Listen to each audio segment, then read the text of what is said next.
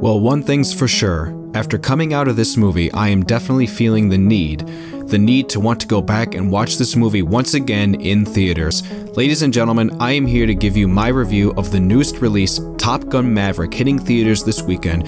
Got to see it with a packed crowd this past Thursday night in Regal IMAX, and man, this film did not disappoint.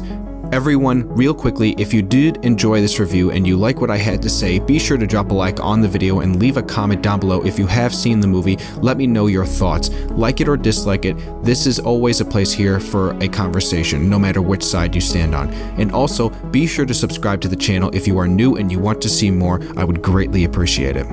Jumping right into it, I would like to say, as somebody who actually only recently saw the original Top Gun for the first time, this movie is 100 steps above what the original film did. I don't remember the original movie as much as other movies, and that's not to say that it wasn't good, but just that it was a movie that I saw and thought it was just okay, and I went on with my life.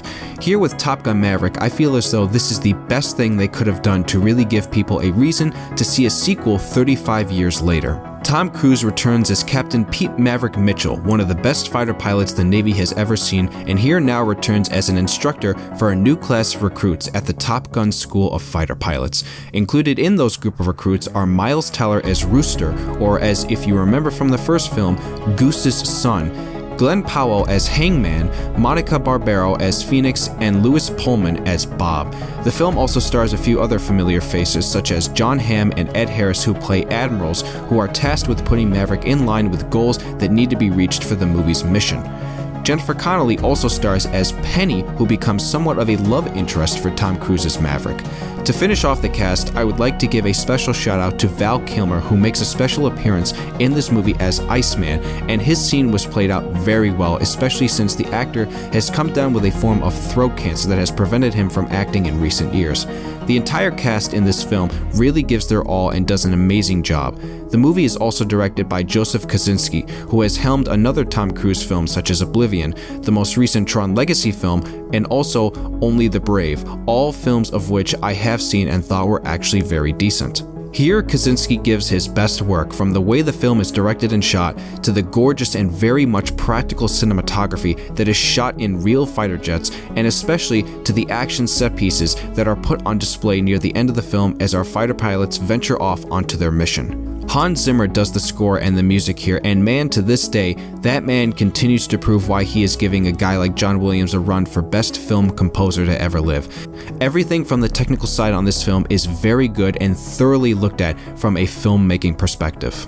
Now with that, every film comes with its flaws, and no matter how I feel about the flaws in this movie, I still contest that a movie like this can be as close to a masterpiece in the film scene as any movie that I have seen so far this year besides The Northman. With regards to flaws, off the top of my head, the first one that comes to mind is the love relationship between Tom Cruise and Jennifer Connelly, which I never thought the relationship was the problem, only that it felt weird as a choice to bring her character in, considering she was only ever mentioned in the first one, and the original film. To this day, the audience member would see the relationship as feeling forced and unnatural, especially since we never actually saw her character show up in the first film. While I thought the first 10 to 15 minutes were very cool, I have to say after thinking about it, it felt very unnecessary and maybe a way to add in an aspect of real-life social commentary. There is a jet that is flown that is never seen ever again in the movie, and I still can't understand why it was there in the first place, no matter how dope it was to see it fly in the sky. In a way, that whole sequence is only there as a segue to the real plot line of the movie, which sucks since I was actually hoping it would come back later on in the film. As a final flaw that I found with the movie, the group of Top Gun recruits that we see consist of 12 fighter pilots, 6 of which are our main group of fighter pilots that we focus on, and then the other 6 are people that we literally don't get any screen time of. To that degree, I felt it to be a bit of a missed opportunity to not at least give them something to do other than just be in the background of every scene they were in.